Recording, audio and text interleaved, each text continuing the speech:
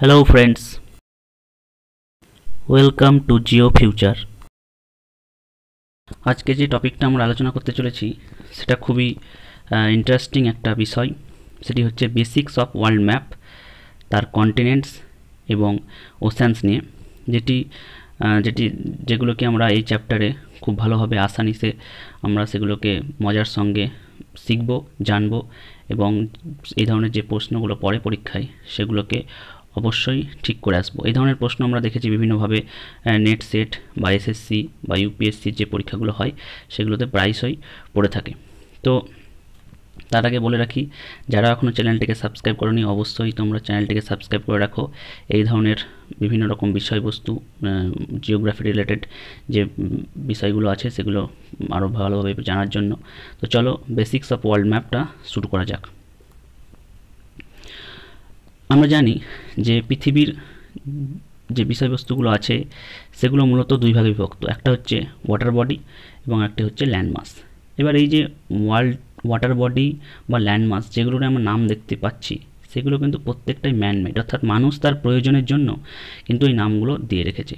তো সেই ক্ষেত্রে দেখতে পাচ্ছি কি যে পৃথিবীকে যেমন বিভিন্নভাবে ভাগ করে দেখতে পাওয়া যায় কি যে কোথাও দেখতে পাওয়া যায় ল্যান্ড মাস, আবার কোথাও দেখা যায় ওয়াটার বডি। এছাড়া আরও কিছু কিছু জিনিস দেখা যায়, যেরকম হচ্ছে এদিকে কিছু প্যারালাল দেখা যায়, সেগুলোকে আমরা বলি কি ল্যাটিটিউড। আমরা ছোটো থেকেই ভূগোল পড়াশোনা পড়ে আসছি, সেগুলোকে বলা হয় অক্ষরেখা বা ল্যাটিটিউড। অন্যদিকে যেগুলো ভার্টিক্যাল যে লাইনগুলো দেখা যায় সেগুলোকে বলা হয় লঙ্গিটিউড বা হচ্ছে দ্রাঘিমা রেখা। তো এরকম ল্যাটিটিউড, লঙ্গিটিউড এই সমস্ত কিছুগুলো নিয়েই এখানে মজার মাধ্যমে খুব সুন্দরভাবে আলোচনা করা হবে। তো আমরা যে এখানে পৃথিবীর মানচিত্রটা দেখতে পাচ্ছি সেটা আসার একটাই কারণ, সেটা হচ্ছে কি আমরা জানি যে পৃথিবী হচ্ছে একটা অভিগত গোলক, বা কোনো জায়গায় বলা থাকে যে জিওড পৃথিবীর মতোই, যাই বলা হোক না কেন। এক্ষেত্রে বলা হচ্ছে কি যে পৃথিবীকে যখনই আমরা একটা গোল পৃথিবী, আমরা জানি যে পৃথিবী মোটামুটি হবে গোল, গ্লোবের মতন। তো সেই গ্লোবটাকে যদি আমরা কেটে একটা এরকম চারকোনা পেজের মধ্যে আনি তো পৃথিবীকে দেখতে ঠিক এরকম লাগে। তার জন্য আমরা দেখতে পাচ্ছি কি যে এইদিকেও প্যাসিফিক ওশান, এইদিকেও প্যাসিফিক ওশান। আদতে কিন্তু প্যাসিফিক ওশান হচ্ছে একটাই, অর্থাৎ এই প্রান্তের সঙ্গে এই প্রান্ত আমরা গোল করলে ঠিক একটা জায়গায় গিয়ে মিলে যায়। তার জন্যই এরকম একটা মানচিত্র বা ছবি এসছে। তো প্রথম থেকে আমরা যেটা শুরু করব সেটা হচ্ছে প্রথমে আমরা কন্টিনেন্টস এ আসবো, তারপরে ওশানস এবং তারপরে ল্যাটিটিউড, লঙ্গিটিউড বা হেমিস্ফিয়ার, এই ধরনের যে ধারণাগুলো সেগুলো আমরা জানবো। সেই সঙ্গে আমরা জানবো কিছু টার্মিনোলজি, যেমন হচ্ছে ইউরেশিয়া কী। যেহেতু আমরা কন্টিনেন্টস বা ওশানস নিয়ে আলোচনা করছি সেই ক্ষেত্রে একটা প্রবলেম আছে যে ইউরেশিয়া কী বা হচ্ছে ওসিয়ানিয়া কী, আমাদের মধ্যে বিভিন্ন রকম এই কনফিউশনগুলো আছে। তো সেগুলো আমরা খুব সহজেই আজকে আলোচনা করব। তো দেখা যাক কন্টিনেন্টস। তো আমরা পাচ্ছি যে বিভিন্ন রকম কন্টিনেন্টস নাম লেখা আছে এখানে। তো প্রথমে যেটা আসছে সেটা হচ্ছে কি আমাদের যেটা মহাদেশ সেটা হচ্ছে এশিয়া। এরপর আসছে কি Africa, Europe, north America, south America, Australia এবং আন্টার্কটিকা। অর্থাৎ আমরা যদি এগুলোকে কাউন্ট করি তো দেখতে পাবো যে কি যে কন্টিনেন্টসের সংখ্যা হচ্ছে 7 বা 7টি। এবার যেটা প্রশ্ন সেটা হচ্ছে কি যে এই যে কন্টিনেন্টসগুলো আমরা পেলাম, এই কন্টিনেন্টসগুলো যে এরিয়া ওয়াইজ যে তাদের যে ডেলিনিয়েশন বা এরিয়া ওয়াইজ তাদেরকে যদি ক্যাটেগরাইজ করি তাহলে প্রথমে কে আসবে, দ্বিতীয়তে কে আসবে, এরকম ধরনের বিভিন্ন রকম আমাদের কনফিউশন মনে দেখা যায় বা পরীক্ষার সময় কনফিউশন দেখা যায়। তো আজকে সেগুলোই আমরা মজার মাধ্যমে সেগুলোকে শিখব, এবং এখানে কোনো কিন্তু ট্রিক্স বা কোনো ফর্মুলা ব্যবহার করা হচ্ছে না, জাস্ট মাইন্ড গেমিংয়ের মাধ্যমে কিন্তু সেগুলোকে আমরা জানবো এবং মনে রাখবো। জাস্ট কয়েকবার কিন্তু রিভাইজ করলেই বা ফ্রিকোয়েন্টলি কয়েকবার প্র্যাকটিস করলেই কিন্তু এগুলো অতি সহজেই কিন্তু সেগুলো মনে রাখা যায়। তো চলো দেখা যাক।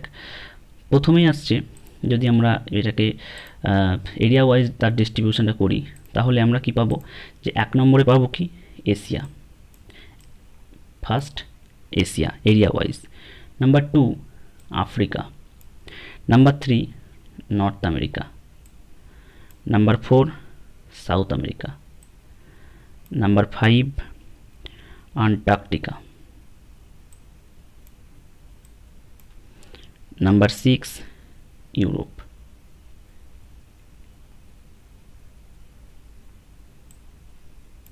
এবং নাম্বার 7 অস্ট্রেলিয়া। আমরা ছোটো থেকে পড়ে আসছি সবচেয়ে ছোট মহাদেশ হচ্ছে অস্ট্রেলিয়া। তো এই গেল এরিয়া ওয়াইজ ডিস্ট্রিবিউশন। এটাকে আমরা যদি কয়েকবার প্র্যাকটিস করে নিই তাহলে কিন্তু আমাদের মনে থেকে যাবে। 1 হচ্ছে Asia, 2 Africa, 3 north America, 4 south America, 5 হচ্ছে অ্যান্টার্কটিকা, 6 হচ্ছে ইউরোপ, 7 হচ্ছে অস্ট্রেলিয়া। অর্থাৎ আমরা এইভাবে মনে রাখবো, Asia, Africa, north America, south America, Antarctica, Europe, Australia. Asia, Africa, north America, south America, Antarctica, Europe, Australia. Just এরকমভাবে কয়েকবার মনে নিলেই কিন্তু, কয়েকবার প্র্যাকটিস করে নিলেই কিন্তু আমরা অতি সহজেই এই এরিয়া ওয়াইজ যে তাদের ডেলিনিয়েশন সেগুলো কিন্তু আমরা মনে রাখতে পারবো ওয়ার্ল্ড ম্যাপের। তো আরেকবার বলে নিচ্ছি, Asia, Africa, north America, south America, Antarctica, Europe, Australia. Just এভাবে। এরপরে আসছে কি, এবার যদি মানে কন্টিনেন্টসগুলোকে পপুলেশন ওয়াইজ তাদের ডিস্ট্রিবিউশনটা দেখি তাহলে দেখতে পাওয়া যাবে কি জাস্ট একটু কিছু পরিবর্তন আছে। আবার সেই আমাদের মহাদেশ থেকে শুরু হবে। আমাদের মহাদেশ সব কিছুতেই 1 নম্বর স্থানে অধিকার করছে।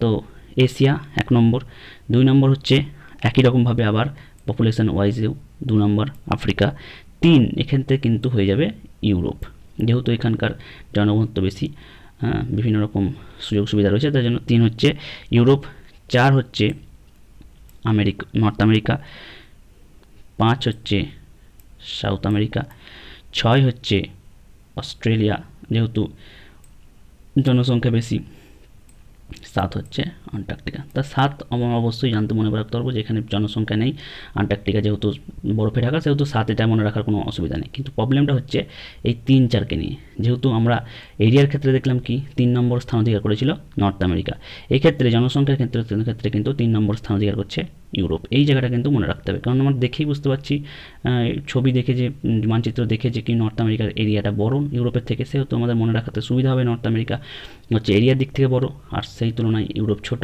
অন্যদিকে জনসংখ্যা ইউরোপে বিভিন্ন রকম সুযোগ সুবিধা থেকে শুরু করে যে উন্নত শিল্পোন্নত দেশ মহাদেশ, সেই জন্য হচ্ছে ইউরোপ তুলনামূলকভাবে জনসংখ্যা জনবহুল। তো আরেকবার সেটাকে রিভাইজ করে নিই। তাহলে প্রথমেই কে আসছে, প্রথমেই আসছে Asia, Africa, Europe, north America, south America, Australia, Antarctica. আরেকবার Asia, Africa, Europe, north America, south America, Australia, Antarctica. এভাবে যদি আমরা মনে রাখি তাহলে কিন্তু আমাদের পপুলেশন ওয়াইজ যে ডিস্ট্রিবিউশন বা পপুলেশন ওয়াইজ যে ডেলিনিয়েশন ওয়ার্ল্ড ম্যাপের সেটা কিন্তু মনে থাকবে। আবার যদি আমরা এই ক্ষেত্রে যদি আমরা এরিয়া ওয়াইজটা দেখতাম তাহলে কী হতো, Asia, Africa, north America, south America, তারপরে হচ্ছে অ্যান্টার্কটিকা, ইউরোপ, অস্ট্রেলিয়া। আরেকবার বলছি area wise, Asia, Africa, north America, south America, Antarctica, Europe, Australia. আর এক্ষেত্রে কি Asia, Africa, Europe, north America, south America, Australia, Antarctica. এই হচ্ছে, এইভাবে যদি আমরা কয়েকবার মাইন্ড গেমের মাধ্যমে এই জিনিসটাকে মনে রাখতে প্র্যাকটিস করি তাহলে কিন্তু আমাদের মনে থেকে যাবে। তো এরপরে যেটা আসছে সেটা হচ্ছে কি, সেটা হচ্ছে ওশানস। আমরা গেলাম দেখলাম ল্যান্ডমাস বা কন্টিনেন্টসের ক্ষেত্রে দেখলাম যে কারা এরিয়া ওয়াইজ, কারা পপুলেশন ওয়াইজ তাদের যে পজিশান সেগুলো দেখলাম। এরপরে যে জলভাগগুলো পড়ে থাকছে তাদেরকে বলা হয় কি, যে ওশানস। আমরা যখন এই যে জায়গাগুলো দেখি তাদেরকে বলা হয় বে, আবার এই জায়গাগুলোকে বলা হচ্ছে কি ওশানস। কিন্তু সব জায়গারই জল হচ্ছে জল, ওয়াটার বডি প্রত্যেকটা জায়গারই, কিন্তু মানুষ তার প্রয়োজনীয় সুবিধার জন্য কি করেছে, কোনো জায়গাকে বে নাম দিয়েছে, কোনো জায়গাকে ওশান নাম দিয়েছে। তো কিন্তু এগুলো হচ্ছে প্রত্যেকটা আদতেই কিন্তু পৃথিবীর মধ্যে কিন্তু যে জলের মধ্যে কিন্তু সেরকম কোনো ভাগ নেই, সব জায়গায় জল রয়েছে। মানুষ তার প্রয়োজনীয় সুবিধার জন্য, তার আলোচনার সুবিধার জন্য কিন্তু এই জায়গাগুলোকে বিভিন্ন নামে নাম দিয়েছে। তো যেগুলো বড় ওয়াটার বডি সেগুলোকে আমরা কি বলি, যে হচ্ছে আমরা নাম দিয়েছি কি, যে ওশানস। তো ওশানস দেখা যাক যে কটা ওশানস রয়েছে। প্রথমেই আসছে প্যাসিফিক ওশান, তারপরে আসছে আটলান্টিক ওশান, তারপরে আসছে ইন্ডিয়ান ওশান, তারপরে আসছে আর্কটিক ওশান এবং শেষ বেলায় আসছে সাউদার্ন ওশান। তাহলে আমরা পেলাম কি, ওশান হচ্ছে 5, যেরকম আমরা কন্টিনেন্ট পেয়েছিলাম 7, এক্ষেত্রে ওশান দেখতে পাচ্ছি আমরা 5। তো চলো দেখা যাক যে কে ফার্স্ট, সেকেন্ড, থার্ড। প্রথমেই আসছে প্যাসিফিক থেকে আমরা শুরু করবো, যে আমরা সমাজ জানা যে প্যাসিফিক হচ্ছে সবচেয়ে বড়। 1 নম্বরে আসছে Pacific ocean, 2 Atlantic ocean, 3 Indian ocean. এবার প্রবলেমটা আসছে এইখানেই যে সাউদার্ন ওশান না আর্কটিক ওশান। এই ক্ষেত্রে অর্থাৎ আমরা এই যে ভাগটা করছি সেটা মূলত ভাগটা করা হচ্ছে এরিয়া, ভলিউম এবং ডেপথের ভিত্তিতে। হ্যাঁ, অর্থাৎ যে তাদের আয়তন বা তাদের যে জলের ভলিউম বা তাদের যে গভীরতা, এই তিনটে বেসিক্সের উপর ভিত্তি করে কিন্তু আমরা প্রথমে ওশানকে ভাগ করছি। এবং আরেকটা যে ক্রাইটেরিয়া সেটা হচ্ছে কোস্ট লাইন, সেই কোস্ট লাইনকে ভাগ দেখানোর জন্য আরেকটা স্লাইড করা হয়েছে, সেখানে দেখানো হবে। অর্থাৎ এরিয়া অনুসারেও যে ভাগ, ভলিউম অনুসারেও সেই একই ভাগ, বা ডেপথ অনুসারেও সেই একই ডেলিনিয়েশন, বা তিনটে মিলিয়ে সেই একই যে ওশানগুলোর তাদের পজিশন কিন্তু চেঞ্জ হয় না, এই তিনটের ক্ষেত্রেই একই পজিশন, এরিয়া, ভলিউম, ডেপথ, এই তিনটের ক্ষেত্রেই প্রত্যেকের যে পজিশনগুলো ধরে রেখেছে তারা প্রত্যেকেই একই পজিশন ধরে রেখেছে, এরিয়া, ভলিউম এবং ডেপথ, এই তিনটে ক্রাইটেরিয়ার ক্ষেত্রেই। তো তার জন্য কি বললাম, এরিয়া, ভলিউম ও ডেপথের ভিত্তিতে একই রয়েছে Pacific, 2 Atlantic, 3 Indian ocean, just যেরকমভাবে তাদের হরাইজেন্টালি তাদের এক দিক থেকে আরেক দিকে যেতে হবে, প্যাসিফিক, আটলান্টিক, ইন্ডিয়ান। এবার তারপরে হচ্ছে যেটা সেটা হচ্ছে সাউদার্ন ওশান। এরিয়ার দিক থেকে প্রথমে হচ্ছে সাউদার্ন ওশান, আর হচ্ছে 5 হচ্ছে আর্কটিক ওশান। অর্থাৎ এরিয়া বা ভলিউম বা ডেপথের দিক থেকে 4 হচ্ছে 4th পজিশন অধিকার করছে সাউদার্ন ওশান, এবং 5th পজিশন অধিকার করছে আর্কটিক ওশান, যাকে আমরা আন্টার্কটিক ওশান নামেও চিনি। তো এই গেল এরিয়া, ভলিউম এবং ডেপথের ভিত্তিতে। এরপরে যদি আমরা কোস্ট লাইনের ক্ষেত্রে দেখি, যে অ্যাকর্ডিং টু যে কোস্ট লাইন দেখি, অর্থাৎ এক একটা মহাসাগর তার সংলগ্ন যে সমস্ত মহাদেশ আছে, সেই মহাদেশের যে কোস্ট, সেই কোস্ট কত কিলোমিটার দৈর্ঘ্য সে ঘিরে রয়েছে, সেটার ভিত্তিতেই কিন্তু এই ভাগটা করা হয়েছে কোস্ট লাইনের ভিত্তিতে। এই যে এরিয়া বা ডেপথের ক্ষেত্রে দেখলাম, সেই ডেপথ বা এরিয়ার ক্ষেত্রের সঙ্গে একটু জাস্ট ভাগগুলো একটু আলাদা। তো দেখা যাক যে কীরকম পজিশনে রয়েছে। তো প্রথমে সে আবার একই রকমভাবে 1 নম্বরে যথারীতি Pacific ocean, 2 Atlantic ocean, 3 Indian ocean. এবার যে প্রবলেমটা সেটা হচ্ছে আর্কটিক ওশান না সাউদার্ন ওশান, এই জায়গাটাতেই আমাদের কনফিউশনটা হয়।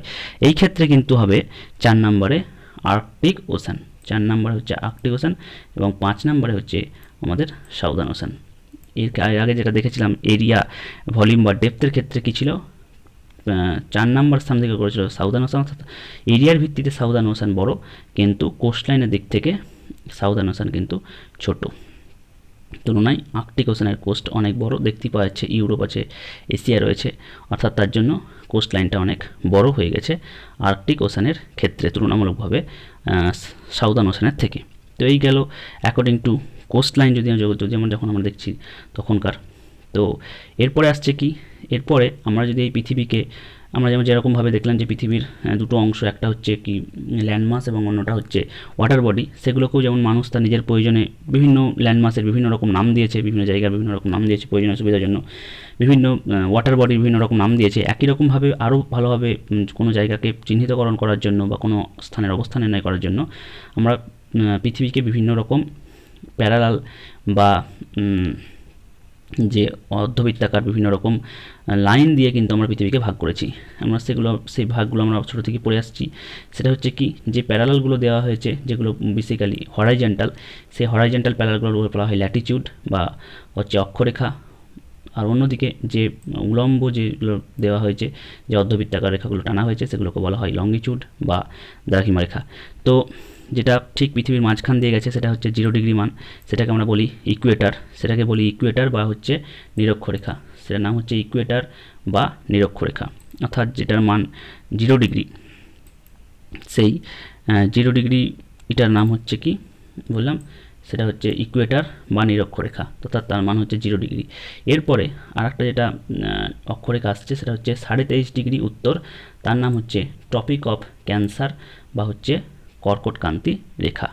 এটাকে বলা হয় টপিক অফ ক্যান্সার। এই জায়গাটার উপর দিয়ে যেটা গেছে সেটা হচ্ছে টপিক অফ ক্যান্সার বা হচ্ছে কর্কটক্রান্তি রেখা, যার মান হচ্ছে 23.5 ডিগ্রি উত্তর।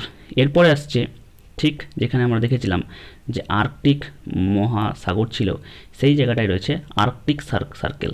আর্কটিক সার্কেল বা সুমেরুবৃত্ত, বাংলায় যাকে বলা হয় সুমেরুবৃত্ত, 66.5 ডিগ্রি উত্তরে। এরপরে রয়েছে নর্থ পোল 90 ডিগ্রি উত্তরে। তো এইগুলো গেল কিছু গুরুত্বপূর্ণ যে অক্ষরেখা উত্তর গোলার্ধের।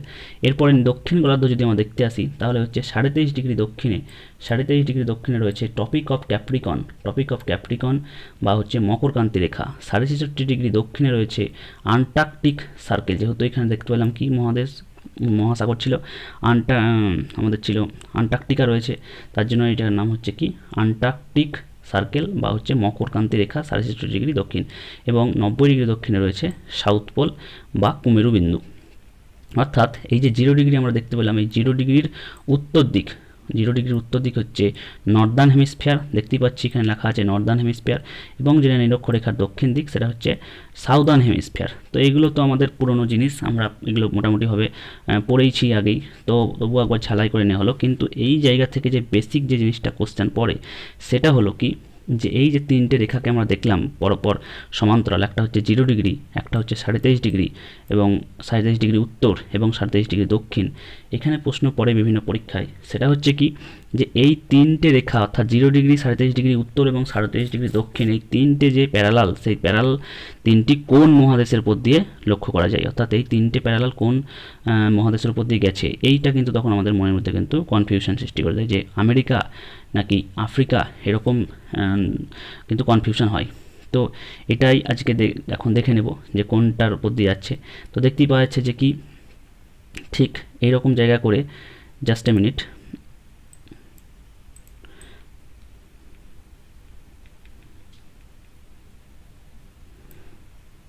আমরা কি দেখলাম যে ঠিক এরকম জায়গা করে যাচ্ছে নিরক্ষরেখা, ঠিক এরকম জায়গা করে যাচ্ছে 23.5 ডিগ্রি, আবার ঠিক এইরকম জায়গা করে যাচ্ছে 23.5 ডিগ্রি দক্ষিণ।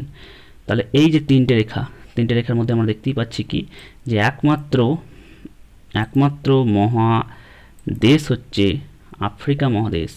আফ্রিকা মহাদেশ হচ্ছে এমন একটি মহাদেশ যার উপর দিয়ে কিন্তু 23.5 ডিগ্রি উত্তর, 0 ডিগ্রি এবং 23.5 ডিগ্রি দক্ষিণ, এই তিনটে অক্ষরেখায় কিন্তু টাচ করছে। এছাড়াও বিভিন্ন রকম প্রশ্ন পড়তে পারে, যেটা হচ্ছে কি, নিরক্ষরেখা কোন নিম্নলিখিত কোন মহাদেশটির উপর দিয়ে গিয়েছে, সেখানে দেখতে পাওয়া যাচ্ছে যে 0 ডিগ্রির উপর দিয়ে উত্তর আমেরিকা, দক্ষিণ আমেরিকা এবং আফ্রিকা গেছে। সেখানে যদি অপশানে অস্ট্রেলিয়া থাকে বা এশিয়া থাকে তারা হবে না। অন্যদিকে যদি আমাদের থাকে যে কি, যে 23.5 ডিগ্রি দক্ষিণ কার উপর দিয়ে গেছে, সেখানে দেখতে পাচ্ছি যে সাউথ আমেরিকা, আফ্রিকা, অস্ট্রেলিয়া এখানেও থাকতে পারে। অর্থাৎ চারটে হয়তো অপশান দেওয়া গেল, যে হচ্ছে সাউথ আমেরিকা, আফ্রিকা, অস্ট্রেলিয়া, সেই সঙ্গে দিয়ে থাকলো এশিয়া। তাহলে নিম্নলিখিতের মধ্যে কোনটি 23.5 ডিগ্রি দক্ষিণ এই অক্ষরেখাটিকে ছেদ করেনি বা তার উপর দিয়ে যায়নি, তখন এশিয়া হবে অবভিয়াসলি। তো এই রকম কিন্তু কিছু কিছু প্রশ্ন কিন্তু পরীক্ষায় পড়ে থাকে, যেগুলোর জন্য কিন্তু আজকের এই আলোচনা। সেখানে তাহলে আমরা দেখতে পেলাম যে কোন কোন অক্ষরেখার উপর দিয়ে বা কোন কোন দাগিমার উপর দিয়ে কোন কোন মহাদেশ গিয়েছে। এরপরে আসছে যে আমরা তো দেখলাম যে 0 ডিগ্রি এবং তার হচ্ছে কি 0 ডিগ্রি যেটা নিরক্ষরেখার ক্ষেত্রে 0 ডিগ্রি, আবার যেটা দাগিমা রেখার ক্ষেত্রে সেখানেও 0 ডিগ্রি। আমরা যখন নিরক্ষরেখার ক্ষেত্রে 0 ডিগ্রি দেখছি তখন দেখতে পাচ্ছি কি, যে যখন নিরক্ষরেখা হচ্ছে 0 ডিগ্রি তখন দেখা যাচ্ছে কি, যখন যেটা আমাদের অক্ষরেখা সেইটা হচ্ছে 0 ডিগ্রি, অক্ষরেখার নাম হচ্ছে কি ইকুয়েটার, মান হচ্ছে নিরক্ষরেখা। অন্যদিকে যেটা 0 ডিগ্রি দাগিমা রেখার ক্ষেত্রে তার নাম হচ্ছে প্রাইম মেরিডিয়ান বা হচ্ছে মূল মধ্যরেখা।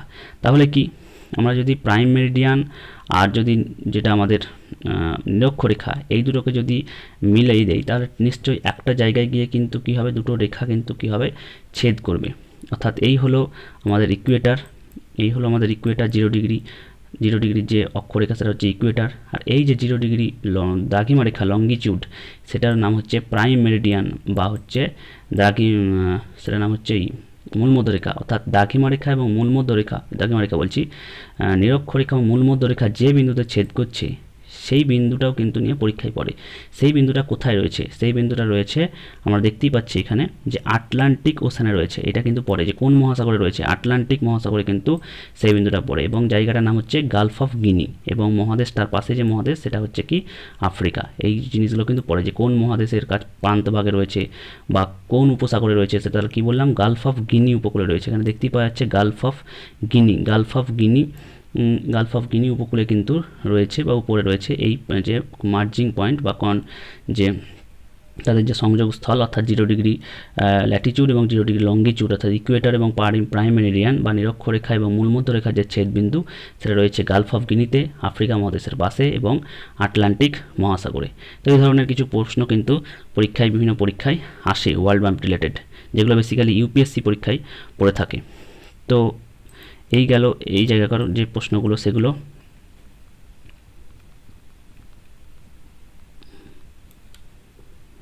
এরপরে কিছু এই ওশানস যখন আমরা পড়লাম তখন তার সঙ্গে কিন্তু আমরা দেখি বিভিন্ন নিচু ক্লাসের বই লেখা থাকে যে কি ইউরেশিয়া, ইউরোপ না লিখে অনেক সময় লেখা থাকে কি যে ইউরেশিয়া, বা লেখা থাকে কি যে ওশিয়ানিয়া, অস্ট্রেলিয়া না লিখে লেখা থাকে ওশিয়ানিয়া। তো এখানে আমাদের তখন কনফিউশন তৈরি হয়ে যায়।